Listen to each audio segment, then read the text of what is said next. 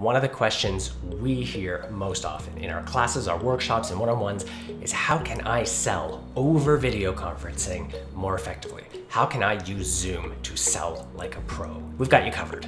10 tips to help you sell like a pro. But before we do, why does this even matter? So I'm gonna share some stats, and these numbers, they're gonna blow your mind. First off, we all know that COVID saw a massive increase in the amount of video conferencing and video on the internet. And no, it wasn't just people chilling at home watching Netflix. It was for business purposes, for work purposes. We know that from the folks over at Trust Radius.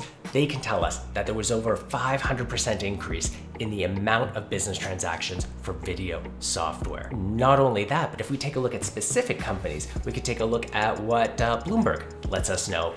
Companies like Zoom saw almost a 3,000% increase in the number of daily active users over a 4-month period. Now that's huge, but is this really a good thing? Are we gonna go back to how they were, or is this the new normal? Well, 87% of respondents, remote workers, say they feel more connected to their teams and to their employers because of video conferencing. So no, this is the new normal. We need to be selling online using video. But what does that mean for you as a sales rep? It can be daunting, it can be intimidating. And the first few times you're running a demo, you're running a presentation remotely, those fumbles can be embarrassing and harm your closing rates. So here we go, 10 tips to make you more effective and more confident in selling over Zoom. Tip number 1, the mute button. Use it like live stuff, hand on it. Not only is it going to improve the experience for everyone else, but it'll save you those embarrassing moments. If someone walks in, the phone rings, an alert pops, use it and it will make you more professional. Moreover, you don't need to worry about forgetting about it. We've all been in those meetings where people start talking and everyone reminds them, oh, you're on mute. Save yourself that embarrassment by using this trick, the space bar. While you're in a Zoom meeting, you can hold the space bar to talk and it'll temporarily unmute you. So not only can you save everybody else on the line, but you can imagine you're using an old walkie-talkie while you're at it. Tip number 2, the camera angle. Take the time to get the camera angle at eye level so it's looking at you like a person would. If you're speaking to somebody, you wouldn't have them looking up your nose or looking down at you from above. So get it straight at and it'll feel like a more human and a more effective experience. And number 3, audio. Pay attention to it. People forgive laggy, choppy video, low resolution, choppy graphics, but if the audio's bad, that will end the call like nothing else. Try to avoid using the built-in audio because it often comes across as really tinny.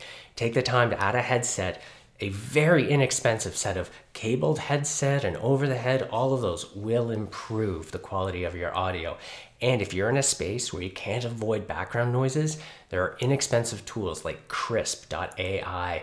There's a link in the description that can actually automatically remove that background noise. Pay attention to the audio and that'll immediately level up the quality of your calls. Tip number 4, be deliberate in what you're sharing. Often when you share your screen, the first option is your whole screen, but that includes everything like your taskbar, your menu bar, your alerts, your messy desktop.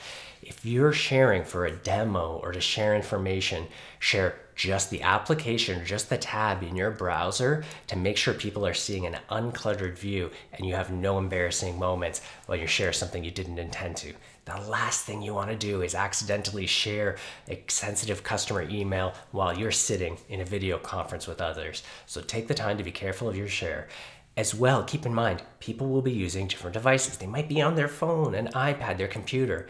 If you take the time to share a window that's sized appropriately, people will be able to see the right information. If you're sharing your whole screen and you have a massive monitor, that's going to be really hard for people who are joining from smaller devices. Sharing your screen like a pro is going to make you look really good. Tip number 5, consider your background and your surroundings.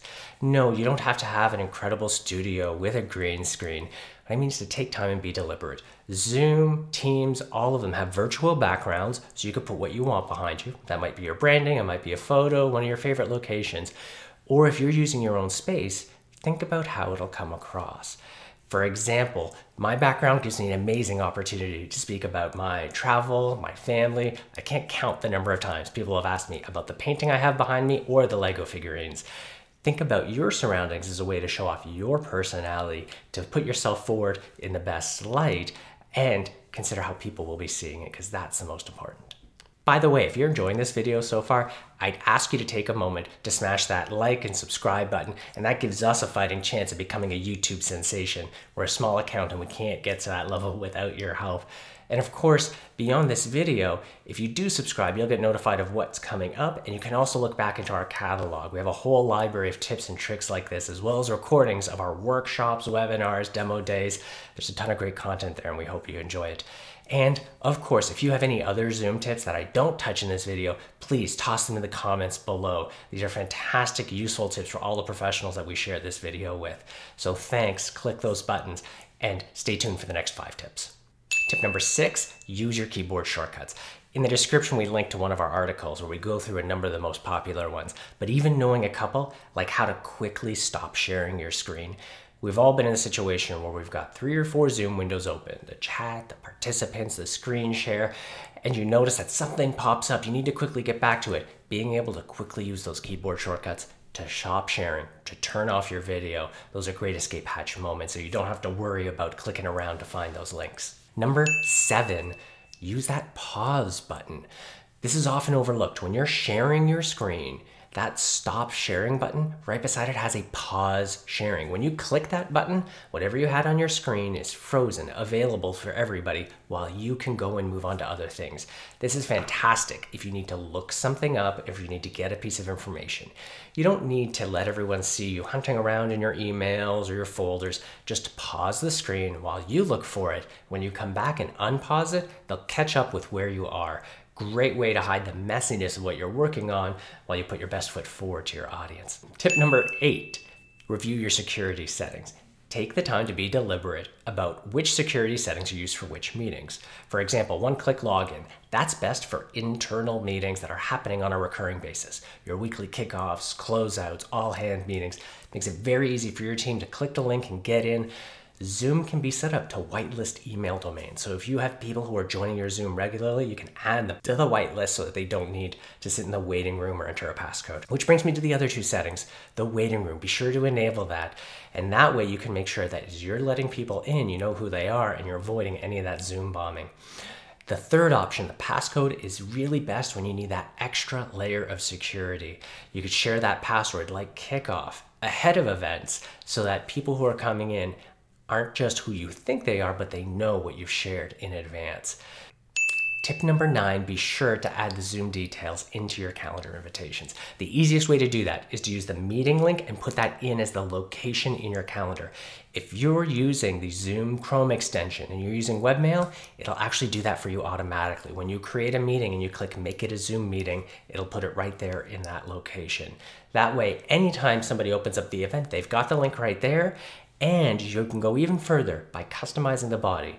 Instead of just using that plain wall of text that Zoom and any conference app gives you, put in a short agenda for the meeting right at the top. And that way, anytime someone's opening the event or at the start of the event, you and they can refer to it.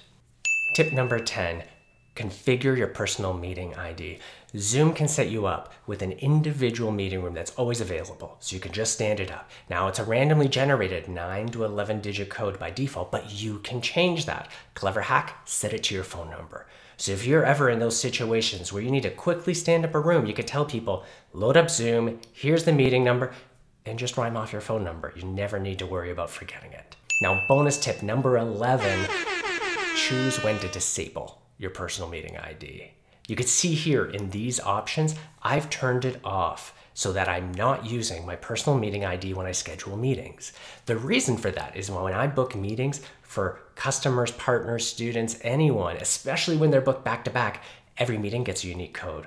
So you'll never have a situation where someone crashes one of your meetings early because you use the same code for multiple sessions. So yes, your personal ID can be a lifesaver, but be sure not to use it when you're scheduling meetings. Thanks again for watching. I hope these tips were helpful for you. If you have any other suggestions, tips we might have overlooked, please toss them in the comments below. Like and subscribe, that's always a huge help. And of course, please join us at our demo day events. There's a link on where you can register to join us in the description. And if you're ever curious about the training we provide, you can let us know in the comments or hop on over to uvaro.com. We'll catch you in our next update. I hope you have a fantastic day and happy selling.